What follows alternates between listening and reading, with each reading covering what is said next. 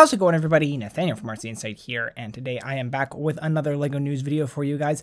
Thank you once again to 1414 Falcon Fan for posting all these sets as soon as they have been revealed anywhere.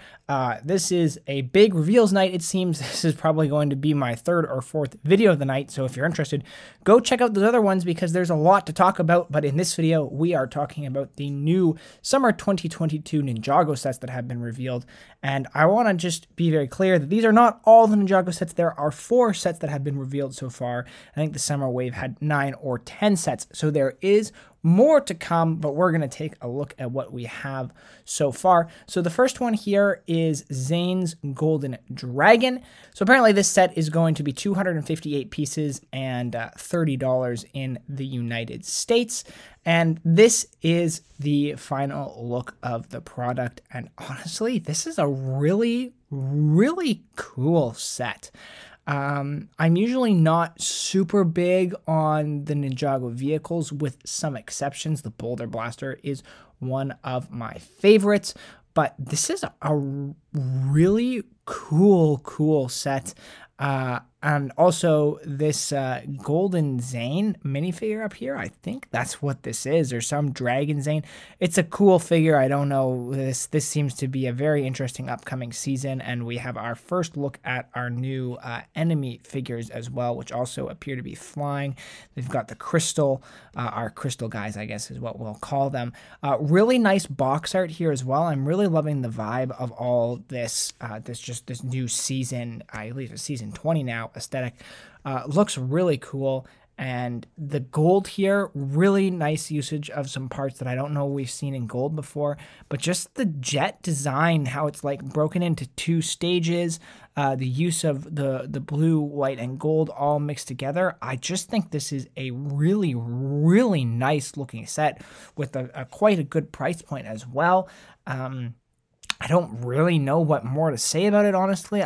This is one of my favorite Ninjago sets in a very long time, and I am super excited to get my hands on it. Like, the minifigures here are awesome. The build is awesome. It's a good price. So I would say, what is not to like about this set? Then we have the Crystal King Temple set.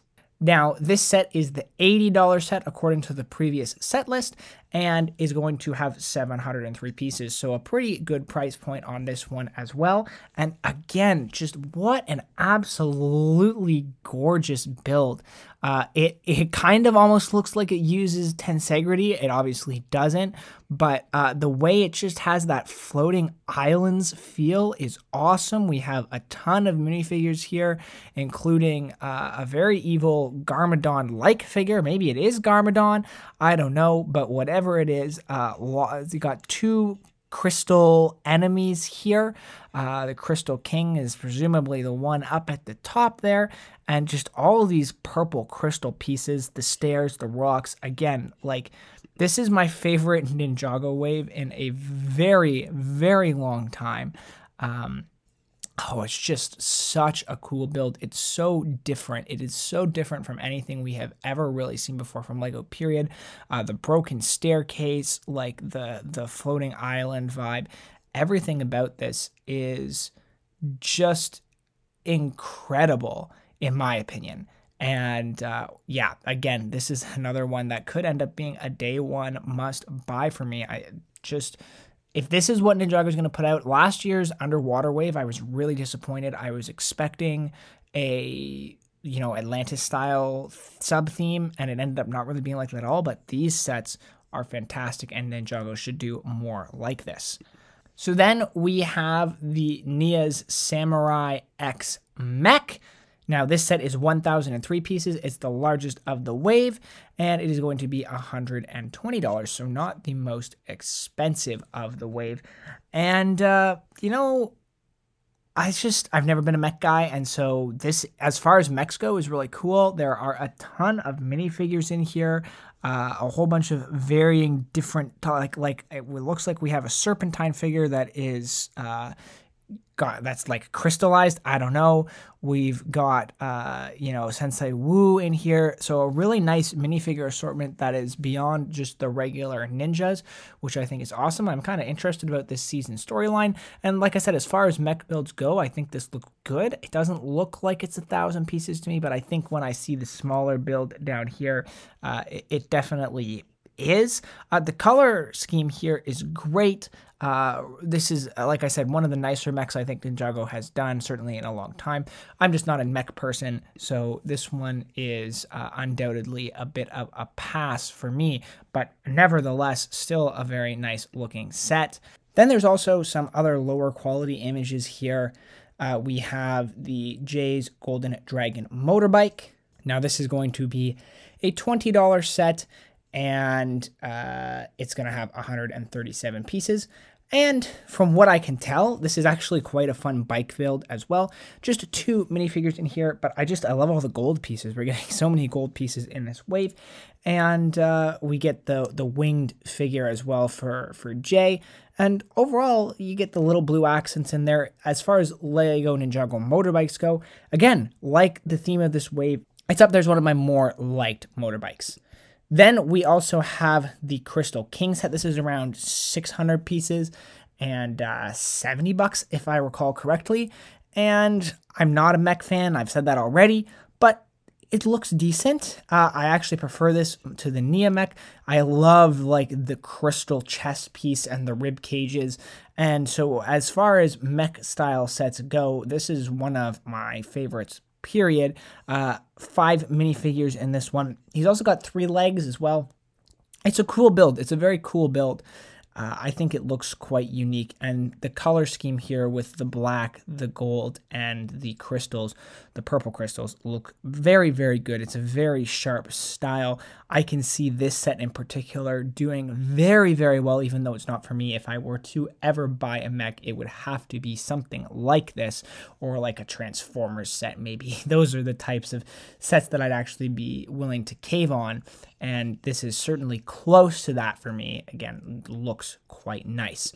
Then we also have Kai's Golden Dragon Racer, 624 pieces, and this is also a very, very nice set. I like the gold again. We've got the red mixed in there for Kai.